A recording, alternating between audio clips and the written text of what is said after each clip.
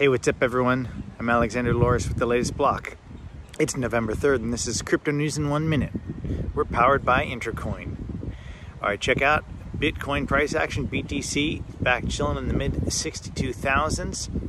Ethereum is breaking all-time highs again.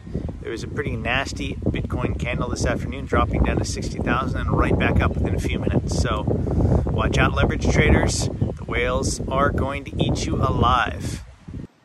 United States House of Representatives bipartisan movement, a Republican, Emmer, and a Democrat, Soto, have sent a letter to the SEC chairman, Gary Gensler, demanding that a Bitcoin spot ETF is approved by the SEC.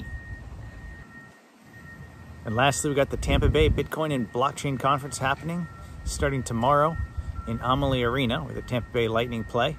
I'll be speaking on Friday. Make sure to check it out and make sure to like, follow, and subscribe at Alexander Loris, at the latest block, and at intercoin.org for the latest news and updates. Have an awesome day. Bye.